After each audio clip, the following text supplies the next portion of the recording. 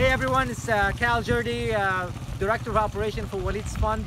As you can see here, we have our tent that we have established here in one of the refugee camps here in South Lebanon. I'm talking to you on day one.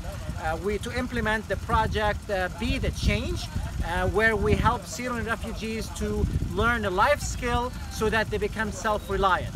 So what are the life skills? We have basically sewing, barber, construction, and now we have the shawish, who's the one that offered to bring someone who's going to do makeup for weddings and things like that. So now we're having one more skill that they will be learning, and that would be sponsored by the shawish, and the shawish means the tribal leader of the community.